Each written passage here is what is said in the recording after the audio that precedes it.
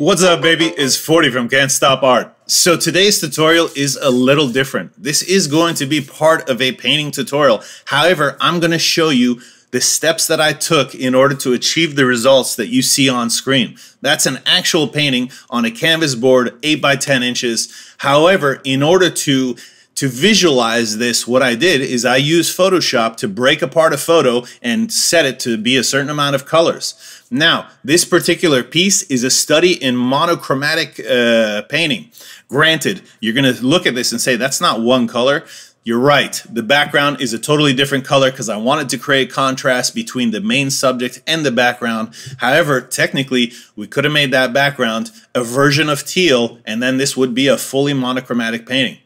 So the model herself is actually just painted in teal. Now, different shades and different tints of teal. Shades are basically a color mixed with some black to get a darker version of that color, and tints are a color mixed with some white to get a lighter version of that color. So this is using 7 different actual versions of teal. Teal itself, which is right here, and then 3 shades of it and 3 tints of it. So why don't we jump in? I'm going to assume you have some knowledge of Photoshop. In this tutorial, I'm not going to teach you Photoshop from start to finish, only because we don't have that kind of time. I don't want this to be a 2-hour tutorial. And this is just the first part, the part that uses Photoshop. Tomorrow, I will make the next part, which will be creating the stencil using a stencil cutter. However, if you do not have a stencil cutter, you could always cut the stencil by hand. We'll get into that later. Let's jump into the image I used by clicking on this different tab up at the top. This is a friend of mine. She let me use her picture, and this is the picture I used for this particular painting. I'm going to go ahead and click and drag and create a selection to remove the Monday face. Granted, there's part of the D right there, but that's fine. I'll come up to image, I'll select crop, and now we've removed that, well, most of it. I'll press Command plus on my keyboard to zoom in, press spacebar and drag up, and what we want to do is remove this part of the D. I'll press Command D on my keyboard to remove my, unselect my selection. I'll come over here to the clone stamp tool. The clone stamp tool takes a part of your image, and then you can copy and paste from different parts of your image. You need to select a source. You do that by pressing Option on your keyboard and left clicking. I'm doing right above this because what I want to do is take this and put that here. So I'll press Option, click here, and then I'll press with my mouse a couple times. Again, I'll reset or reselect my source. I'll come down here. I'll do it again. Do it again. And the reason I'm resetting the source is if we keep dragging down, sometimes that this ends up taking from here. So I just reset it. Pa, pa, pa, pa, pa. It doesn't have to be perfect. The tonality here is not a perfect match. We're not going for photorealism here because we are just going to use this image to create a look, right? So if it's not that I need to sell you on the fact that this D never existed there, that's for a different tutorial. I'll press L on my keyboard to select my lasso tool. If I don't have the polygon lasso tool selected, which I currently do, we can press Shift L to cycle through the different lasso tools. Or you can come up here, click, hold, and select polygon lasso tool. Next, this selection, if I click, allows me to click multiple times to create my selection. However, it does not have to be perfect. So I'm not worrying about the edges not having any I don't know, jaggedness or squareness, because the reality is, again, we are not going for realism here. We are just going to use this image to create a division of colors that we can then use to create this monochromatic painting. So it's up to you how close or how perfect this is. Later you're going to see why it doesn't matter that much if you're perfect. In fact, I'm sure some parts I'm leaving the background in, some parts I'm cutting it out. When I come back over here, you'll notice there's a small circle that appears next to the lasso tool. If I click again, that closes the selection. Now, if I press delete on my keyboard, this layer is locked. It's not going to remove it. So I need to double click on the layer, press enter to unlock the layer. And now if I press delete on my keyboard, I have now created transparency where that selection is. If I press Command D on my keyboard, I can release the selection and come over here and then do the same thing around this side of her. And all we're trying to do is remove the background. So, boom. Now we have our background removed. The next thing that we want to do is desaturate this image. If we go up to image up here, select adjustments, come down to desaturate, or press Command-Shift-U, we can desaturate the image, turning it black and white. Next, we're going to want to select the image, adjustments, brightness, contrast, because we want to have control over what colors are going to be selected when we break this down to be a certain amount of colors. In order to do that, for this particular image, now the values you set here depend on your image, but for this particular image, she's too bright right here in the face. We want the computer to be able to decide certain things, so we're going to drop this to, let's say, -40, and then plus, I don't know, the contrast maybe 60-ish or something like that. And this gives us differences in values, right? So we can see that the face has different values, of tonality and so forth, and that's really what we're going for. You can play with this. If you don't get the result in the next step that you want, come back, restart over, and change the brightness and contrast values to get different brightness and contrast values, which will give you a different result in the next step. Now, technically what I'm doing here is I'm creating a multi-layered stencil. And you could do this for graffiti, for example. If you were going to use spray paint, you could use this technique to create a multi-layered stencil of a particular image that you could then use to spray. And in order to do that, what you do is go to Image, Adjustments, and Posterize.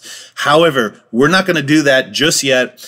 What Posterize does is it allows you to tell the computer how many colors do you want the final image to be.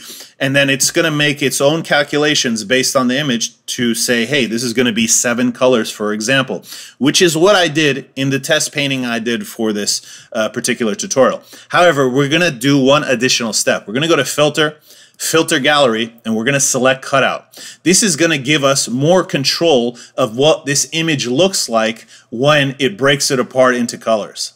Now you have a couple sliders you might want to mess with here. The number of levels and edge simplicity.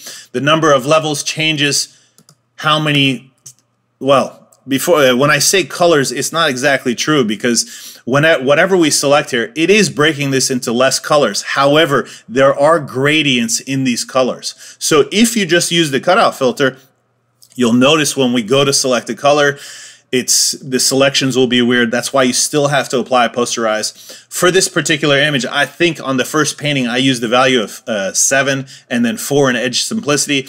In this one, I think I'm going to use 8 and 4 because I think it looks a little bit better. Now, if we drag edge simplicity down, this looks super realistic. It's going to make the stencil, it's not the look that I want to go for.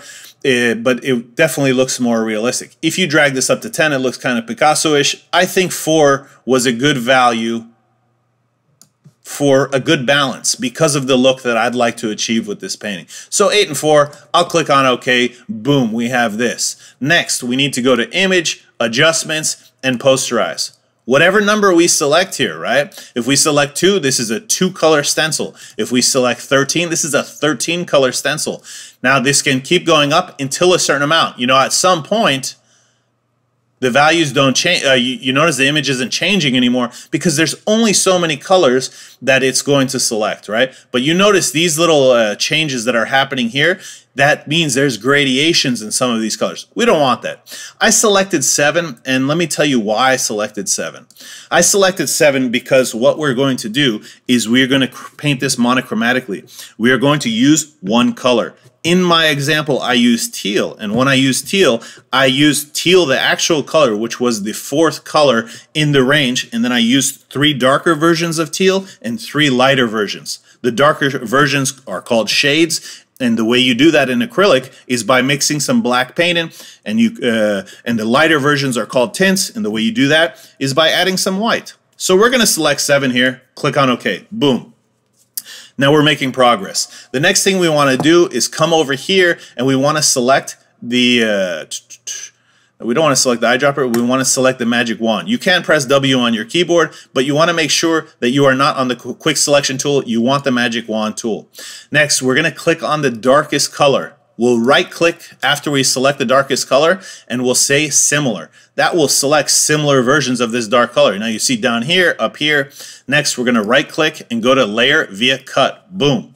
Now in the layer palette you'll see it created a new layer. If I hide that layer, what I just cut is now hidden, and that's perfect. We'll come back over, click on layer 0, we'll select the next darkest color, we'll right click, we'll go to similar, then we'll right click and we'll go to layer via cut. We'll reorder it by dragging it up on the layer palette, we'll hide it, and then we'll do the very next color, which will be this. Notice when I click there that didn't select it correctly. That's because I wasn't on the right layer in the layer palette. So again, I'll click over here, right click, go to similar, then right click, go to layer via cut, and boom, reorder it by dragging it up, turn off the visibility, select layer 0, and select the next dark lighter color, which would be this. I'll right click, go to similar. This is a little bit repetitive. Layer via cut, I'll drag it up to the top. Now this layer 4, when I turn it on and off, this will be our main color. There will be no white or black added to it, so whatever color we decide to paint in, let's go ahead and turn that off. I'll come back to layer 0. I'll select the next darker, lighter color, go to similar, right click, go to layer via cut, drag this up to the top, turn off the visibility, select layer 0, come to the next lighter color, which is right here, right click, similar, right click, layer via cut, and I'll drag this up to the top. Now I'll turn off the visibility. There is only one color left, which is here. I can turn it on and off the visibility, so we don't need to do this again. We'll just click on layer 0, drag it to the top. I'll double click on the layer to change the layer name, and we'll call it layer 7, just so it's in numerical order because I'm OCD. Now if I turn on all the layers, one of the things you're going to notice is that, excuse me, you'll notice is there's an outline over some of this, and that's because the cuts are not exactly perfect, and so there's a little separation. That will not matter for stenciling in graffiti or for what we're going to use it for, so don't worry about it. Next, obviously this is in different versions of black and white, right? So this is different versions of gray because we desaturated the image. However, what if you want to visualize the color that you want to use?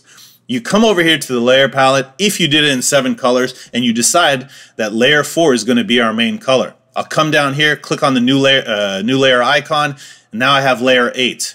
I'm going to double click on that to change it to main color. Next, I will right click on this layer and select create clipping mask. Now, whatever color we fill in this layer will be applied to layer 4, which is right here, right? So let's select what color is that, should that be, right? I don't know, how about a beautiful blue, right? So maybe something like this. No, we want maybe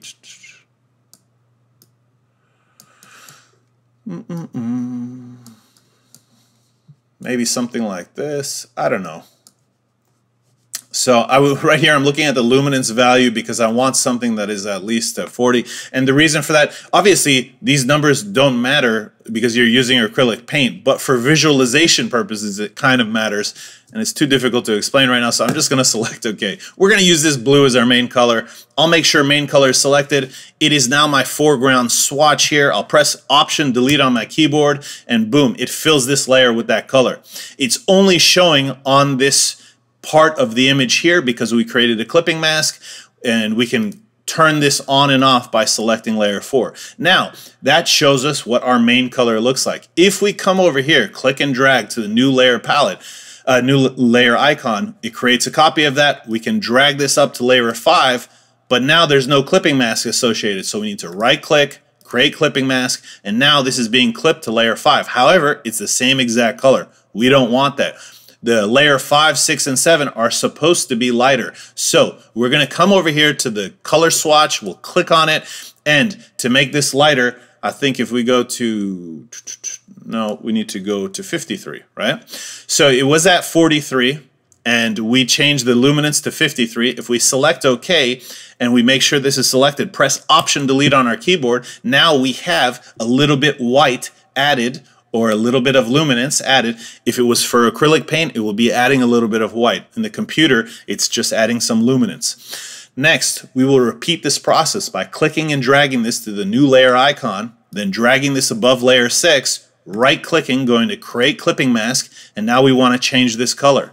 Come over to the color picker, change the luminance value from 53 to 63. Select OK. Now we'll press Option-Delete on our keyboard because this is selected, and boom, now we have the next lighter color. We're going to do the same thing to drag above layer 7. Boom. Right-click, Create Clipping Mask, and now we want to change this color. Come over to the color swatch, changes from 63 to 73. Press Option-Delete on our keyboard, and boom, you saw it just created this lighter color here.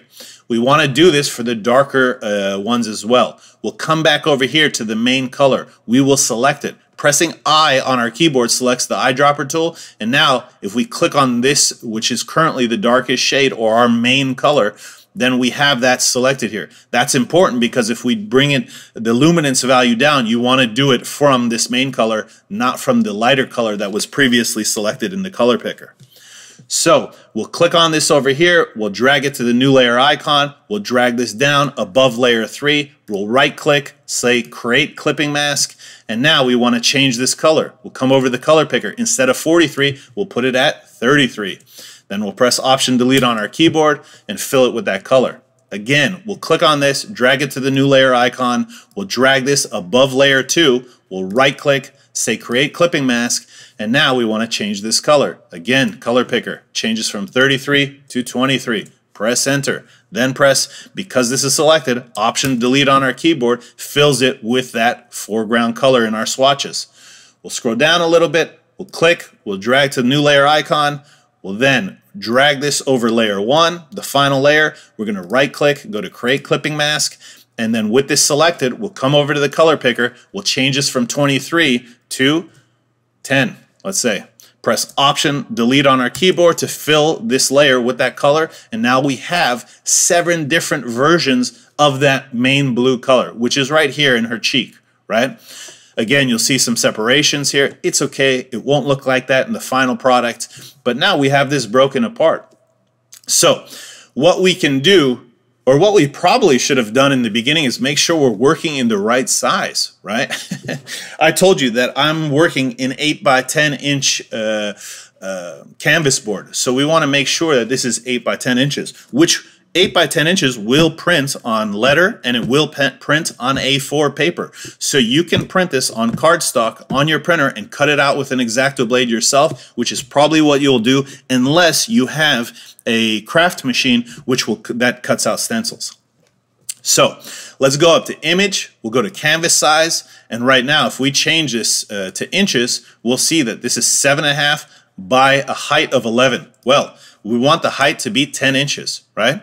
So I'll go ahead and press OK, and it says the new canvas size, we don't want that. I'm sorry. Okay, come on, brain, work. We'll go to Image, we'll go to Image Size. My bad. We'll select inches. It's good I make mistakes once in a while. We're going to change the resolution from 72, which is screen resolution, to 150. Oops, I pressed Enter prematurely. I'll press Command 0 on my keyboard to fill this screen with that. I'll go back to Image, Image Size, and I'm going to change this from 7.5 by 11. I want this to be max height of 10. Remember, because we're working on an 8 by 10 canvas. So when I change this to 10, it automatically changed the width in relation because this is the link is turned on. So the width is 6.5. I'll go ahead and click on OK.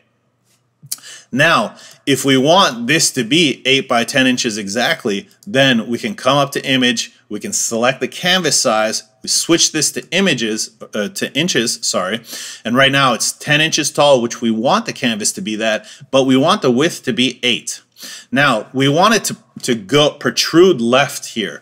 So if I click right here, this says it's going to push that extra space off to the left. I'll say OK.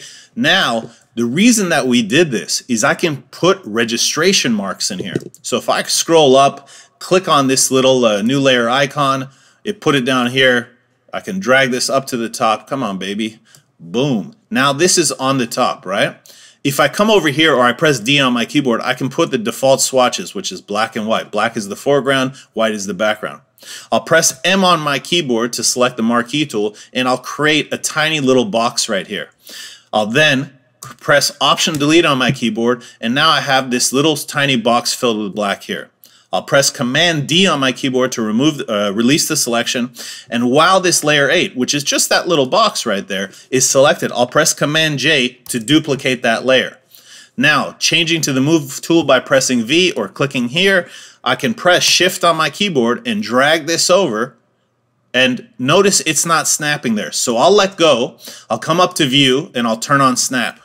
Now, if I drag this over, it should snap to the corner. So now I have two registration marks here, right? Next, I will press Command J on my keyboard with this layer selected, and it will create another copy. I can then bring this down here to the corner, and it will snap into the corner. With this layer selected, I press Command E, it's going to merge with the layer below. I'll press Command E again, and now this is those three registration marks. I can change the name of this layer to registration marks, and now when I print this, I can cut these out for alignment, because remember, each layer is going to be cut out or whatever, and I'm using a machine where it's going to cut them out perfectly. However, depending on how I put the paper in, it's difficult to align it perfectly. So having these registration marks in here is really good if you're using a stencil cutting machine. If you're doing it by hand, it's still good because this will help you line it up on the canvas board. Because remember, you're not printing on 8 by 10 inches. You're printing on letter or you're printing on A4. And if that's the case, you need these registration marks so you can line it up with the canvas underneath it. So, how do we go about doing this? Now that we've set this all apart, I'm just going to give you a quick preview, and then in tomorrow's tutorial, I will show you how you take what we just did here and make it into 7 different stencils. But just so you know, if we come over here, and you notice in these colors, this area that extended is transparent because we extended the canvas. Anyway, I'm going to come here. I scroll down to the bottom where it says Main Color Copy 6. I'm going to click and I'm going to drag this onto the new layer icon. Notice that it is still a clipping mask to the layer below.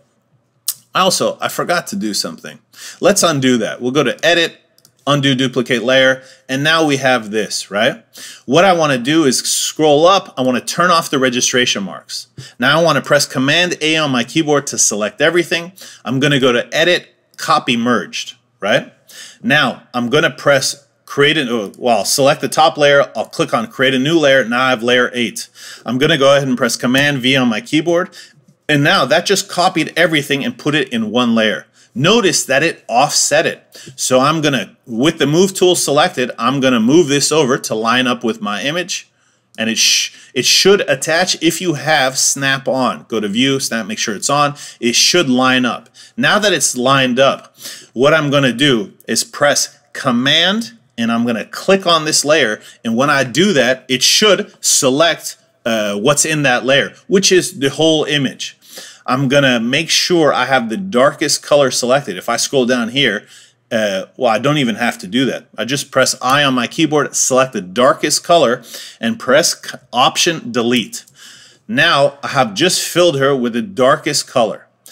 If we click and drag this layer to the bottom, which is what we want to do, and put it over Main Color Copy 6, because now we can get rid of this. And the whole reason for that is when we paint the darkest color, we want to paint this whole amount in the darkest color, and we want to put colors on top of it, right?